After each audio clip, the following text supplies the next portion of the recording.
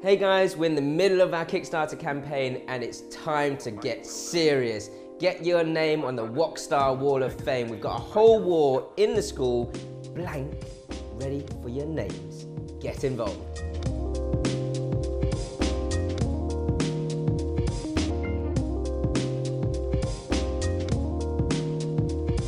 Hi guys, Jeremy here from the School of Wok Covent Garden. It's Wok Wednesdays and this week we're going vegan. It's a Kung Pao crispy cauliflower. First off, just to speed up the cooking process a little, I'm going to blanch the cauliflower. I haven't got a full wok of water here. We can get a lid and the top ones will just steam through quite quickly. I mean, it doesn't take long, so 3 to 4 minutes is fine. We're going to start to make a sort of crust for the roasting the cauliflower. I like a fair bit of panko on this crust. Make it as crispy as possible. Corn flour is just to sort of help this panko stick a little, but I don't think it needs excessive amounts. So 3 heaped tablespoons of corn flour. Some heat, because we're going Kung Pao, so you know we're going to have a base sauce of chili and garlic and chili bean sauce and soy. So I'm going to put a good bit of cayenne pepper into that. When you're using things like breadcrumbs, you kind of almost have to over-season rather than under-season to get the flavour that you want in there. So in fact, I'm going to go for 1 more teaspoon. That's 3 teaspoons. A good bit of salt. Again, because they're just going to sort of sift out into the breadcrumbs. And then about a tablespoon of light soy sauce. Some sesame oil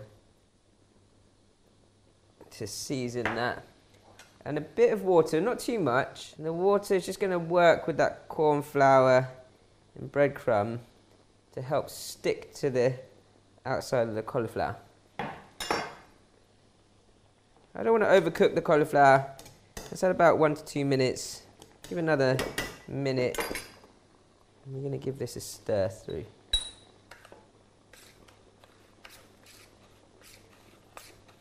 And actually, if you blanched it, it's fine to use hot. So now, I'm just going to sort of mix that sort of crumb. Try and get some of that crumb actually sort of stuck to the pieces of cauliflower if you can. If you feel like you need a bit more panko, then just go for it. And then the excess crumb we can use to garnish the dish at the end. Straight into the oven, 220 degrees C, 15-20 minutes, or until that panko is crisped up nicely. So whilst the cauliflower's roasting away or baking away, I can set up my wok clock for my sauce, and I'm going to actually make a sauce that I pour over that crispy cauliflower. So I've got some spring onion at 12 o'clock with my ginger and garlic, so I can sear that nicely into the oil. Similar amounts of ginger and garlic. Then I've got some soaked whole red chilies.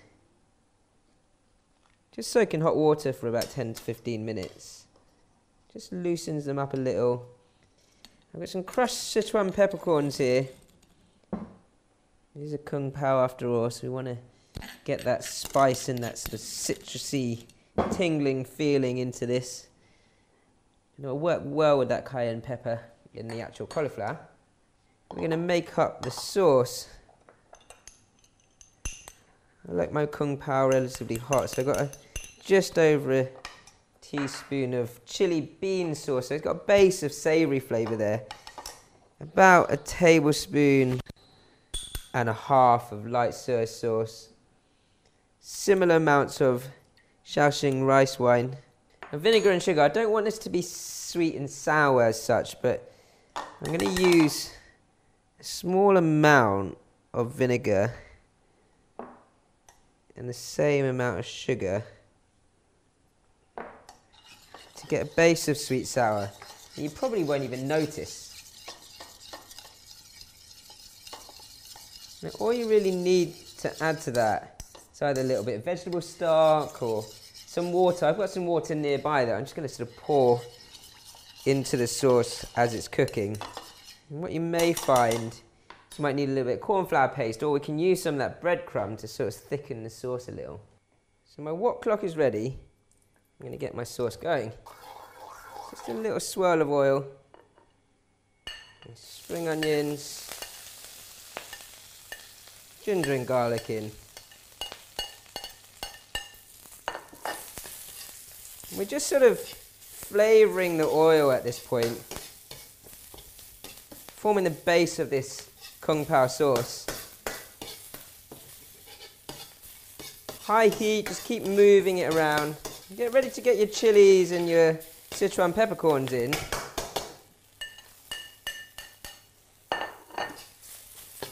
And get a quick sear on them, and then immediately your sauce.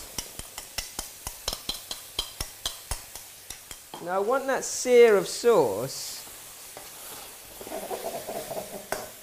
before I add any water. My water goes in. I've got a fair bit of cauliflower there, so I'm going to sort of just add sort of 2 to 3 ladles of water into this and bring that to a boil. I've already put a little bit of that breadcrumb mix into the sauce, but I've taken a bit more out from the tray, and I'm going to thicken this using this breadcrumb mix, but just a bit at a time. So let's go a spoon at a time. You can just kind of see how quickly that breadcrumb mix works on it, because my sauce is almost there. If you feel like you want to take it a little bit further, then you've got your water nearby, so you can just keep adding. It will intensify the flavour whilst it's boiling up anyway. So because my cauliflower is sort of getting crunchy in the oven, I'm just going to leave it at that and sort of warm that sauce through when my cauliflower is ready. Simple as that. Right, so after about 15 minutes, we've got this great sort of crisped cauliflower. And so you can sort of toss this into the sauce, but I don't want to lose the crispiness of the cauliflower and that breadcrumb. Then my sauce just needs a quick warm up. And this is sometimes the difference between sort of making a veggie, almost crispy stir-fry dish versus a meat one, because you don't want to ruin the crispiness and that sort of bite of the vegetable. That sauce straight over the top there. And that is making me salivate already. It might just be the chilies making me weep. Right, so look at that. That's a beautiful dish. Crispy Kung Pao cauliflower with panko breadcrumbs. Time to dig in.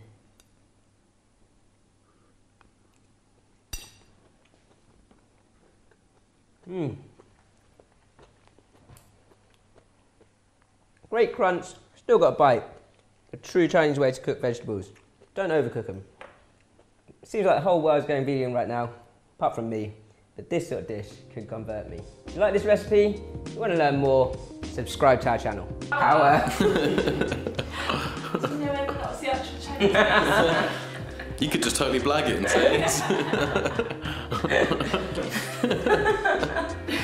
Let's see if anyone catches it. All right.